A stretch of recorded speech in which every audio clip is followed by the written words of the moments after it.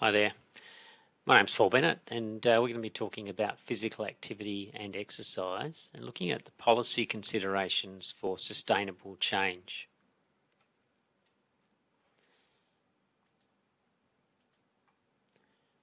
I'm coming to you from Adelaide, Australia. Adelaide is the place where we have kangaroos drinking beer, but more importantly, I wish to acknowledge and pay my respects to our traditional owners, and we're coming from the land of the Kaurna people, which is now known as Adelaide. And Adelaide is pretty much down the bottom, and that's where I'm speaking from today. I'd like to run you through some of our patients who we actually see at the beginning of dialysis. When they come in and they have their first dialysis, they're usually a little bit sick and symptomatic.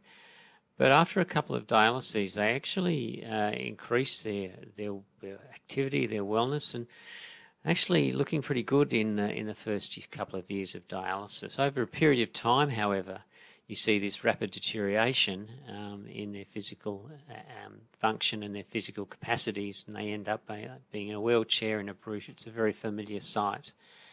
And unfortunately, when we give them a transplant early in this progression, usually works out well, and unfortunately many people get their transplants when they're physically inactive and not very well. This is a problem. So those people with chronic kidney disease who are on peritoneal dialysis or hemodialysis are very inactive. You'll notice the red line up the top. Certainly none of these in these studies have got any of these studies in peritoneal dialysis on the left or hemodialysis on the right have got close to 10,000 steps, more ranging in the 2,000 to 4,000 step area. Once you get a kidney transplant, however, you're a lot more active in general. We know that inactivity and mortality are closely linked in kidney transplant patients, so the more active you are, the lower mortality you have. Unfortunately, prior to kidney transplantation, people who are on dialysis have many barriers to exercise, and they're very physically inactive. You can see that 11% of hemodialysis patients and 14% of peritoneal dialysis patients are physically inactive in this recent survey. The reasons why they're more likely to be active is their comorbidities, which is high in people with kidney disease, the burden on the family. They have fears, which include fears of falling, and there's certainly a lack of exercise knowledge that we're not very good at giving. But in this group, similar to every other group, exercise is all about behaviour change. It's about going from the couch to the track. But the question we ask ourselves is actually, do people on dialysis want to exercise? Is there a want for it? Is there a want for this behaviour change? The answer is overwhelmingly yes. In a recent study we did, and this combines nicely with other studies, is that 66% or 2/3 of people who were in the study completed 3 months of exercise. 70% of these people continued the exercise 3 months post the finish of the study. So the answer is yes, people want to exercise. So it's, as Lance Armstrong would say, it's not just about the bike, or as we would say, it's really not just about the person with CKD. We need to help them and to guide them and to assist them. So yes, we can keep them alive through dialysis, but it's not a lot of point in keeping them alive when they're actually deteriorating physically and mentally. So how do we change these behaviours? And more importantly, how do we ensure sustainability of exercise? One thing we've turned to over the last few years is we've used the behaviour change wheel, which is part of the COM-B intervention strategy. And the behaviour change wheel is a model that seeks to capture both the factors that affect behaviours and the different types of interventions that can be used to change these behaviours.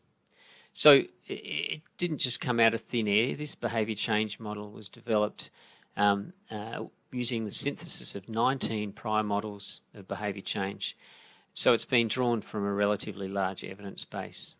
You can see it's represented by these 3 concentric circles. In the green, in the middle, sources of behaviour, In red, intervention and functions, what we actually do in our exercise intervention. And around the outside of the grey area, which is the policy categories. And I'll take you through this, mainly focusing on the policy categories.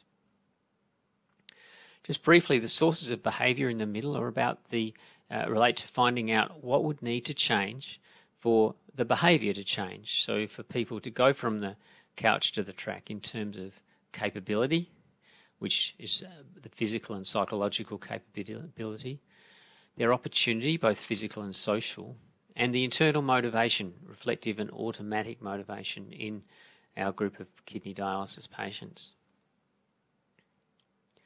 So just in a bit more depth, capability refers to physical or psychological skills to perform the behaviour. Opportunity refers to physical or social influences that allow for the behaviour. And motivation refers to the reflective beliefs about the good and bad consequences of changing this behaviour and the automatic wants and needs to change that behaviour. So an example of automatic motivation applying to exercise interventions in this group would be knowing about the pleasures and understanding the pleasures or lack of pleasures of undertaking certain exercise programs. The red concentric circle really reflects and relates to the intervention aspects that we use. So what intervention are we going to do that influence this sustainable change? So once we've considered the internal green capability, opportunity and capability opportunity, we can then decide what intervention functions to apply. And if we go around that red circle, there are fairly obvious intervention aspects such as education, persuasion, incentivisation, coercion, training, restriction, environmental restructuring, modelling and enablement. So for a potential exercise intervention such as the TheraBand intervention, such as this one here, to make it sustainable we would need to think of education, training of staff, modelling by other experts, providing the environment and the bands, and maybe some short-term incentives to start off. For example, patient might be the first on the machine, which is quite important for some dialysis patients. So the outer grey section of the behaviour wheel, which we'll focus on now, focuses on the policy aspects. Not all of them apply to every intervention, so we can decide which policy aspects are important to us. And these might include guidelines, expert guidelines, some planning, communication and marketing, legislation, service provision, regulation, money and fiscal measures. Although this seems a bit dry and it's a bit blur, this is where I believe we're letting our patients down by not addressing these relevant policy aspects. So no matter what motivation, no matter what a person has in their green area, no matter what the interventions, the good intentions that clinicians may have, it's these policy aspects that are not addressed, and sustainability is very challenging. So I'll focus on these aspects in the remainder of the presentation, as these are global and common to all dialysis providers around the world. So firstly, I think we need to explore and use the systems that are already in place. There's no one going to be coming with a whole bucket of new money. So what we can do is we can mandate funding linked to exercise and physical activity metrics, like our quality metrics that we have, and incorporate funding linked metrics. It's important, and we don't do this very well in many places, to increase and improve our physical disability diagnostic coding. These two aspects can actually enable us to increase our funding and actually fund potentially something like a renal exercise professional, which are very missing in our area. Talking about renal exercise professionals, service provision, so for preventative exercise and rehabilitation programs, they really rely on the coordination and alignment of primary, secondary and tertiary care. Unfortunately, these dialysis patients can get sometimes lost and fall into gaps where no funding exercise is provided. So what we need to do is we need to integrate appropriate clinical algorithms that include tailored exercise prescriptions. We need to ensure that we have nationwide policies that mandate some delivery of consistent and healthy lifestyle information. England have been doing that over the last few years. It's been very impressive. We need to integrate cost-effective exercise professional models of care and include exercise and physical activity education and undergraduate and graduate renal professional trainings, which is sadly missing in most places.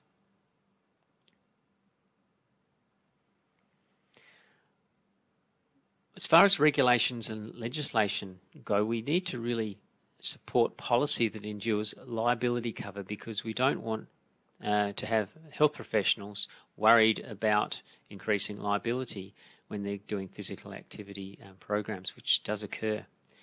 We can decrease this risk by introducing activity risk assessment. I think what's really important is to develop an education and accreditation process for renal and exercise professionals. Japan have done this with their renal exercise group, and GREX is developing an international education program.